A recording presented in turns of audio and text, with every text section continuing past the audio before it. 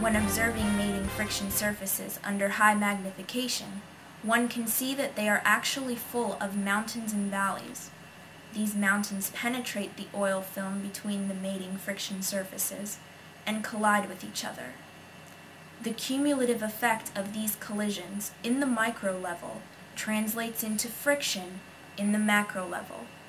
Some of these collisions result in metal particles breaking away from the colliding mountains.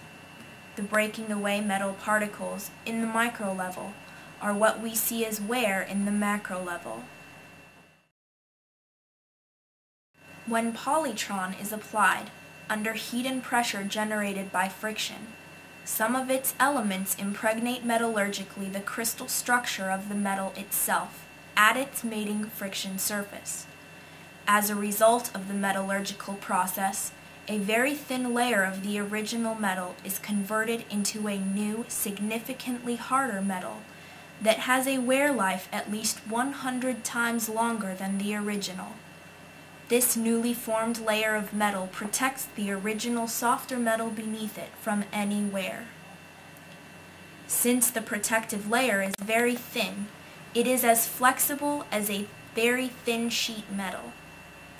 Although during collisions the protective layer does not allow metal particles to break away, its flexibility allows the metal underneath it to be pushed horizontally by the horizontal force generated by collisions. Thus, the metal on the mountains is pushed into the valleys, flattening out the friction surface, resulting in a smooth, polished-like surface that has a much lower friction coefficient. This advanced technology that allows the original rough friction surfaces to be transformed into hard, smooth, polished-like surfaces is one of the main characteristics that makes Polytron so different from other lubricants on the market today.